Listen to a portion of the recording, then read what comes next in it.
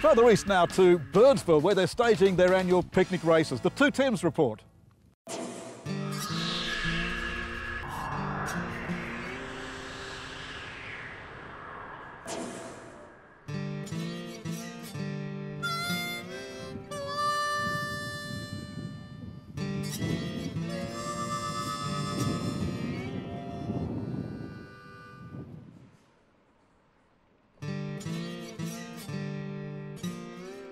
The environment in Queensland's far west is as harsh as Australia gets, with temperatures that can soar into the mid-50s. There's enough flies and dust out here to send you temporarily blind, and you can sometimes go for days without seeing another living soul. So when you catch that first whiff of beer and meat pies on the breeze, you run.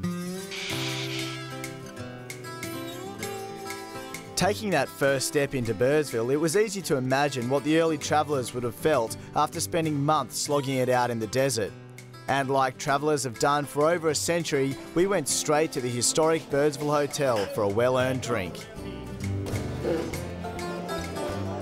Birdsville truly is the back of beyond. It's so far off the beaten track that many travellers have made it their life ambition just to get here, and rightly so. You can visit no other town in Australia except for this one right here and still say that you've witnessed the true Aussie outback. Located just 12 kilometres from the South Australian border, Birdsville sits in Queensland's furthest southwest corner, a dry and inhospitable place with scenery that typifies the Australian outback.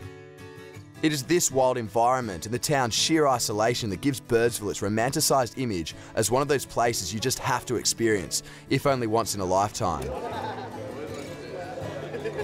After our mammoth hike through the desert, there was one thing on our mind: food. And we had heard that the local bakery serves up some pretty interesting treats. Out in the desert, you really need to make do with what you've got. And here in Birdsville, they take it to the extreme. Check out what we found in the local bakery. What do we got, Dusty? Mate, a whole range of pies, but I recommend the curry camel. Comes in that box there, it's that close to beef lumber. Curry camel pie. Now this is, I've never tried one before in my life. Only here at the Birdsville Bakery can we give it a go, so... Mate, slip into one. If you don't like it after the first bite, bring it back and I'll give you 3 of anything else. Looks good. Curried camel pie, this is amazing.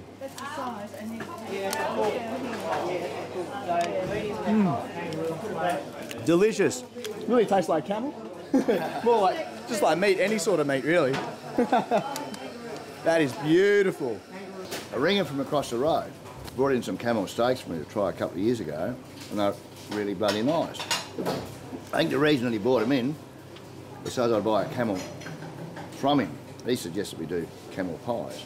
The next morning I asked him what he was going to do with the camel. He said he would, and this is fair dinkum, he said he'd go out and shoot it and chop it up with an axe and bring it back in. And I said, you're going to cover it up? And he said, I'll throw some leaves on it if you want.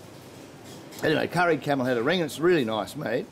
I defy anyone to tell a difference between it and beef in colour, texture or taste. That's how close to meat, which was very surprising. And it was just something different. I'd never seen it done before, and it makes a really nice bloody pie. Mmm. Bloody good.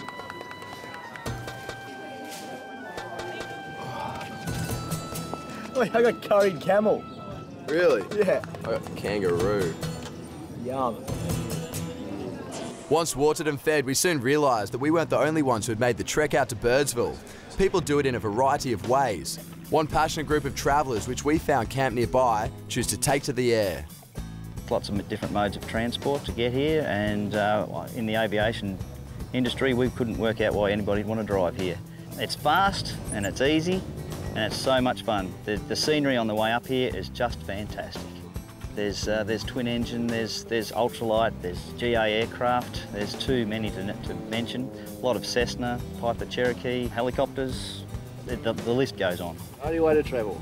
You go from where you are to where you want to be. It's a lot quicker. It's more expensive, but yeah, if you come from Melbourne, it's quick. Sleeping under the wing, it's good fun. You can see around here that most people camp under the wing of their tent. For one, it's convenient, it's easy, it's quiet, and just a great way to get around. Well, I travel to Birdsville in this, my Technam. It's my baby. My wife calls it my 6th daughter, and I suppose that's right. While walking around the airstrip, we saw some great-looking planes. However, nothing could beat what we came across next. Just check out this homemade flying machine.